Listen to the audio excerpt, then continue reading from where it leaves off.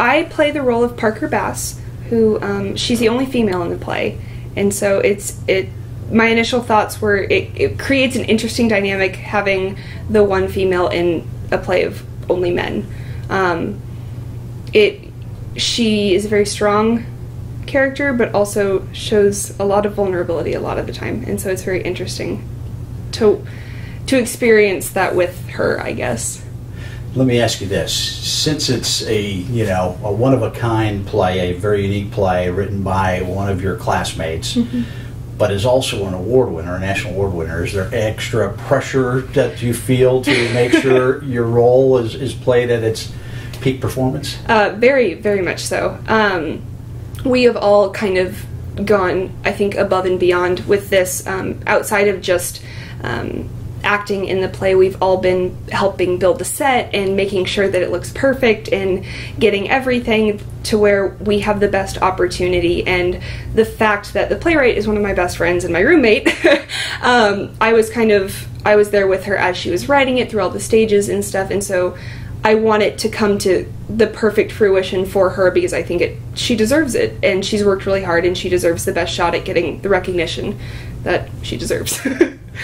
And the fact that she's your roommate, what do you just, she's jetting off to D.C. next week, and you guys are going to be performing and working hard at that.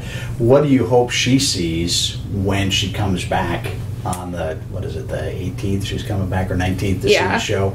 What do you hope she sees?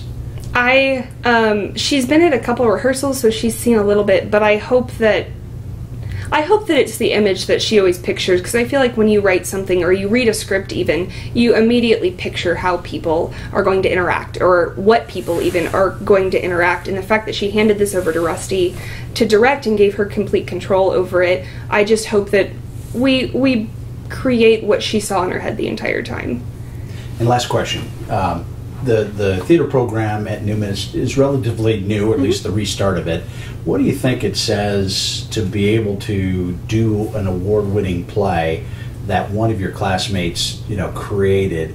What does it say about just where the program is? So what do you think about that? Honestly, just on paper, it's amazing in itself, having a play that a student wrote that's award-winning, directed at your school. Like, it's incredible as is, but when we look at the actual KCACTF competition that we're going to, or have the opportunity to go to, WSU participates in that. All these surrounding schools, these big universities compete in it, and we're this tiny little school, and every year we've had the maximum amount of Irene Ryan nominations that go. We've had plays that have been very, very close to being picked. They've been in the final rounds of being picked to actually go perform, and now we've got this play which has won an award, and now we're producing it and having the opportunities that we've had plays in the past have the same opportunities for. It's incredible to see such a small program that's so new go so far, and I think that Mark Manette has done a great job creating the program that we have, and he definitely has pushed CL, watching that, to write these plays, to do the best she can and help giving all of the students opportunities that you necessarily wouldn't get at a big school.